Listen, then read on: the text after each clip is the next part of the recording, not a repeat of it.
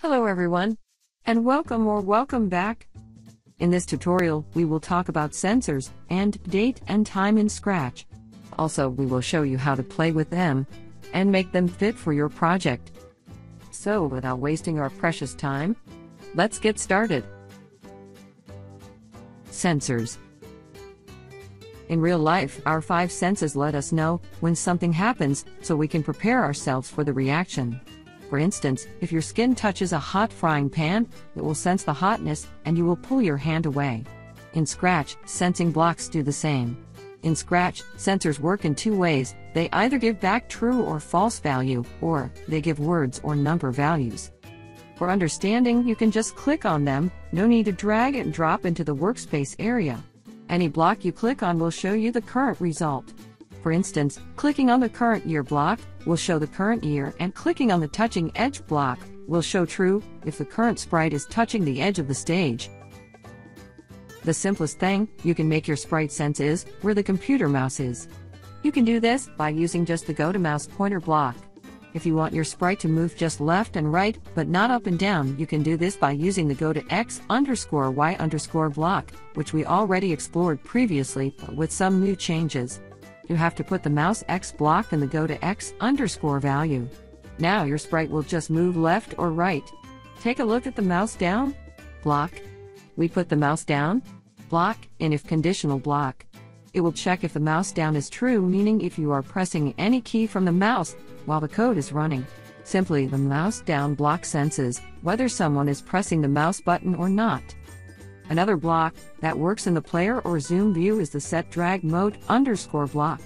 If you set the Set Drag Mode _ block to not draggable, then you won't be able to drag the sprite around in the player view. It will choose the area where its blocks tell it to. The keyboard. You can also sense the keyboard, making your project sense more. Using a keyboard while playing games can make it a lot of fun. Like, you want the sprite to jump when the player presses a key. Scratch can help you with that. The key _ pressed conditional block will let you do the same with the sprite using your keyboard. You might wonder how this block is different from the when _ key pressed events block. The events block works very slowly, like when you are writing in a document and you press and hold a key, it will write the letter again and again, but not fast. That's perfectly fine sometimes, but not when you are controlling the movement of a sprite. To get a smoother movement for your sprite, you will have to put this conditional block in a forever block, and use the if, then conditional block. Another difference between the when _ key pressed block and the key _ pressed block is that with the sensing block, you can press on more than one key at the same time, and both will activate. This means that if you press the down and left arrow keys at the same time, your sprite would change X by 10 because you pressed the right key, and change Y by -10 because you pressed the down key. This will make your sprite move diagonally down and to the right. The when _ key pressed events block cannot do this. Touch. If you are working with a touch screen, there is no mouse. In fact, your fingers work as a mouse. That means any code blocks that refer to the mouse, such as when this sprite clicked, or mouse down blocks, will start working only when your finger touches the screen.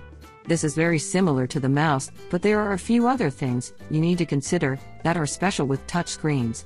There will be no mouse movement at all for a touch screen because there is no mouse. So if you are working on a touch screen, make sure to try it out on the touchscreen device.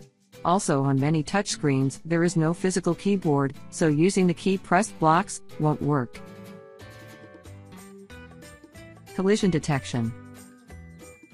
Scratch not only senses a key press, but also if 2 characters or sprites touch each other, or a character touches the mouse, or the edge of the screen, or even a specific color on the screen. Touching.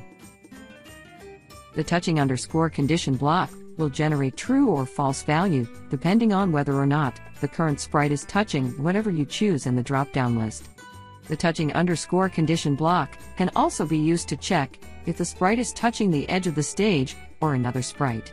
If the current sprite touches a specific sprite, maybe that means the player lost, and you can add a sound and a message to let the player know.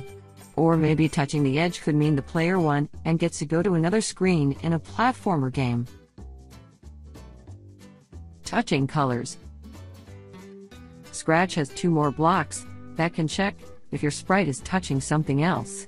This block checks if your sprite is touching a specific color instead of checking if the sprite is touching a specific object. The touching color underscore block works when the current character or sprite touches the specified color. The color underscore is touching underscore block looks for the first color in the current sprite and senses if it is touching the other color in another sprite or in the backdrop. There are many ways to use these blocks. Take a look at that box where you choose your color. You'll notice 3 bar: color, saturation, and brightness.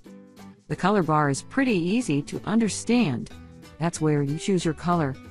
The saturation controls how pure your color is. 0 means you won't even see the color. And 100 means it will be pure color. The brightness controls how dark the color is. 0 will be totally black, and 100 makes the color as bright as possible. Once or all the time. Sometimes you might want to check if 2 sprites are touching only when something happens. And later, you might want to always be checking to see if your sprite is touching something. Take a look at these 2 different codes, one with a loop and one without a loop. Both of them are checking if the current sprite is touching the below one when you press the green flag. But in the first one, there is no loop. That means if the 2 sprites are not touching when the green flag is clicked, then the code finishes and never checks to see if they are touching again. Even if they touch later, this code will be done so it won't notice they are touching. The second set of blocks always looks to see if the current sprite is touching the balloon 1 by using a forever block. Since the current sprite is also set to move 10 steps inside the forever block, the sprite will check to see if it's touching the balloon 1 every time it moves, and if it comes into contact with the balloon 1, it will notice and say touch for 1 second. Distances. What if you are not interested in the touching of the sprites, but you are interested if they get closer to each other? Well, there's a block that will tell you how far away your sprite is from that object. The distance to underscore block tells you the distance between 2 objects. For example, if 2 sprites get too close together, maybe you want them to change their costumes. You can use the distance to underscore block to see how far away the 2 sprites or characters are from each other. Current date and time block. The current underscore block can tell your sprite what the current year, month, day, date, hour, minute, or second it is right now when the block activates. You might find it useful to use these blocks in games where maybe you'll have your sprite look upset on Monday because the sprite has to go to school, or maybe you ask for someone's birthday and want to work out how many years old the person is, or just to show the date and time in different ways. You can even have your sprites do different things on different days. The day of week selection is a little weird. It reports the day as a number, starting with Sunday as day 1, ending with Saturday as day 7. Timer block. What if you want to give more points to the player if he plays longer? Scratch helps you with the timer block.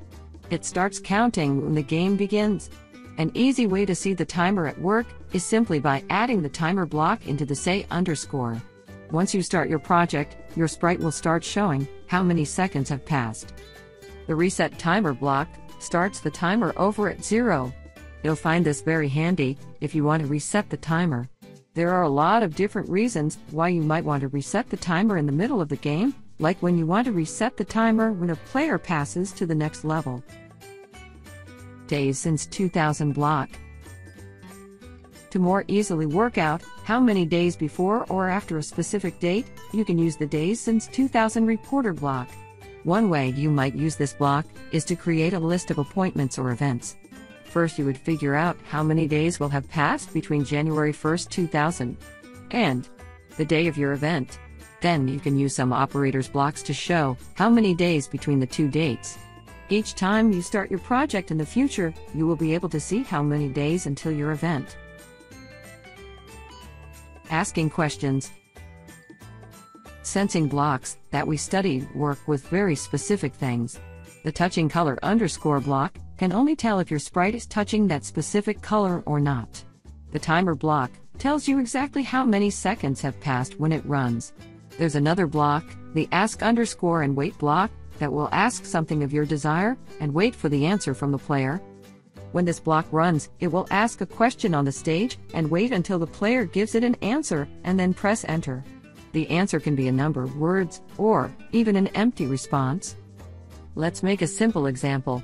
Add the event block when green flag clicked. Now add this new ask underscore and wait block under it. Now we want to show the answer. For that, let's drag and drop the say underscore block. Add the answer in it. Now we're ready to go.